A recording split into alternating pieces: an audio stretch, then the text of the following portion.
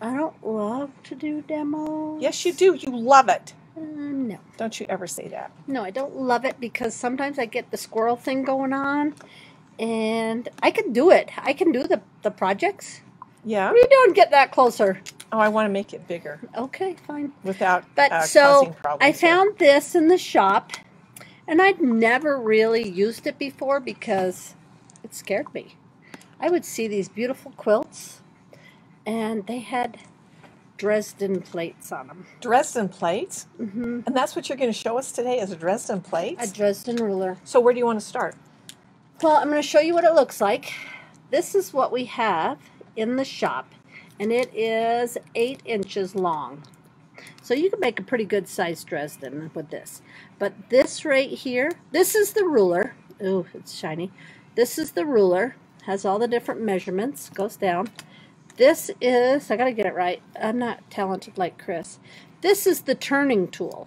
Have you guys, you should see all the things I've tried to use to turn and poke out corners.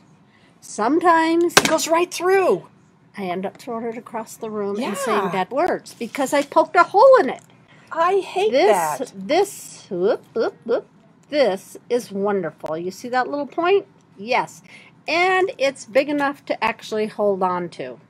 So that is your turning tool. I'm good. That's your turning tool. So this comes in a set. The very best thing about this is it has the instructions. It looked like it was in 3 different languages. The first one is English. I don't know what the other 2 are. Really? Because I couldn't read them. But yeah, but the instructions are like 4 steps. My kind of instructions. And they really worked. And I am so in love with this. I'm going to show you some ideas to do with Dresdens. So Mary here at the shop, she was asked to make up a block. And I'm going to show you what her Dresden block looks like. Oh, oops, I dropped something. Right on your toe. Oop, didn't hurt. Look at that. That's with the Dresden ruler. That is really pretty. Isn't that cool? She's done the whole quilt with that because we had a theme we were trying to do. And I'm not going to tell you what it was or anything because I can't. But yeah, so that's one way to do a Dresden. That's not the typical Dresden that I would have thought to see. No. And all it was done with is she cut so much off of the end of the Dresden. And she's done it 2 different ways. Oh, wow. I like that. See? Isn't that cool? Yeah. You could do it with white on the end or whatever color. Or you could do the whole thing Dresden. Then I want to show you. This is another Dresden that someone's done here. Now, this looks more typical Dresden. Yes, it is. Isn't that beautiful? I would look at this and go, oh, I can't do that. I can't do that. But you can. And I'm going to show you how. If I can do it, you can do it. Okay. While you got that up there, look at that little circle in the center. Because you want to have your circle be perfect, right? Yes. Okay. How could you make that circle perfect? Well. Are you going to talk about that? No, go ahead. Well, let me hear your well. Well. Tell me. I'm going to cut it with a template. A template would be good. Yeah. But if any of you have a circular attachment. Yes. This, I've right? seen that. I just happen to have one right here. Happen to have one, and I need that. If anybody has this for your machine, you can actually stitch a circle, 2 pieces of fabric together. Oh. And then turn it right side out. Do you know how to do the turning without leaving a hole on the edge? Well, that's what I was going to do. Yeah. You're going to stitch it all the way. Oh, this is getting off base here. Is that okay? Whatever. You're going to stitch it all the way around, 2 pieces of fabric right sides together, all the way around. And then on the back side one, you're going to cut an X. Turn it through the X and press out those seams. Just enough so you could turn it. Yeah, just enough. And use your pressing tool. You can use the other end. Totally. You can use the other end of this pressing tool to get that smart. out. I'm like a genius. You are a genius. And then when you press that out, it's going to be a perfect circle. That's a great idea. I know. I did that. Sometimes my circles aren't so perfect. I just happen to have that one sitting right there. That's awesome. Then I want to show you.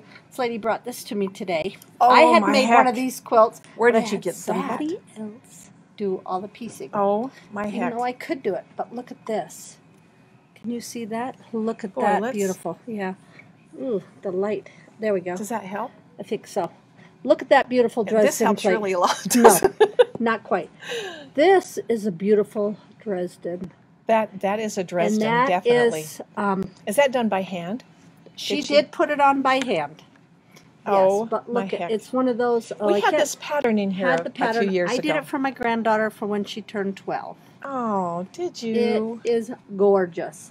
But she did this Dresden block, and I thought, oh, I'm going to show that. Look at, those are a lot smaller. Oh, I don't know. I don't know how you can get that. This is quite a bit smaller than the other Dresdens that we're showing you. Hey, but, voila. Oh, my heck. I made some today. Look at that. Just today? You made that today? Today. I did those. They're cute. And we just do, you can use that circular thing again to make your center so you don't see all the jagged edges. So, I was going to show you how to do this with my ruler. That's amazing. Is that what dropped on the floor? No, I picked it up. It's right here. Okay. Can I move this? Yes, move that now. That'll be good. Okay, real quick. This is the simplest thing. I couldn't believe how simple it was when I actually did it. Okay, so what it says in the instructions is that you cut it out. They said 5 strips. You can cut whatever you want. You don't have to cut multiples of them if you want to do different colors for each petal, like she had done in her quilt there. But all you're going to do is you're going to put your Dresden on your fabric. I got this fabric that she had already sewn the end with. So you're just, can you get that to shine down on the... I can hold it up so it will. Okay. So what we did is... But we won't know if we got it. Yeah, I can see it. Can you? You're going to set your Dresden ruler on there. Let me get that going the right way, I guess. And so, if you don't want your end to be so narrow, you want it wider, you can bring it down to the end of the ruler here so it's not as narrow. You could put it however you want. So all you're going to do is you're going to cut on either side, cut that way, and if you wanted it longer, you would have a longer piece of fabric. So that's all you're going to do. Let me show you. So that's what this looks like. I'll put it the way it had it. So she put the ruler on there. Yep, she put it to the very end here. And she just cut all the way around, okay? And then you cut it to the length you want. Okay, so that's what I did with this piece. So pretend that's just plain. So then you're going to take it over to your sewing machine. First off, I put a little crease in mine. I ironed it because I really wanted to do that so I could see the center. It doesn't say that you're supposed to do that. You're supposed to sew across the top, the flat edge. Now this is interesting to me. Why? Because this is going to turn into a point. Oh, I know. It's magical. I'm like a unicorn. So then you're going to sew across here with a 1/4 inch seam. And, oh, don't look at my mess on the back there. Because I backstitched. Because I didn't know it came undone once. So I backstitched. And then you're going to clip your corner. And then this is where it gets easy. Okay, you can lift that up now. Okay. I can hold on to this. You're going to, and that was right sides together with your Dresden that you cut out. All you're going to do, oh, where you at? All you're going to do is I'm going to flip it, and I flip it like that, and there's my corner. You got to have your point. Yep, you got to have your point. See, I used to take a pin, whatever, a pen, pencil, poke that out. I'm going to take the tip of this, and I'm just going to work that out. But you're still going to be careful. You don't want... Oh, don't shove it through because you won't be happy. Okay.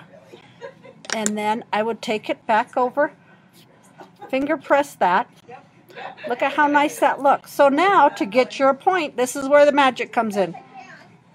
You just pull it like that. And press it. And press it. And see, that's why I put my little crease in it. You could do a finger crease on it. Do it like that. Get it straight.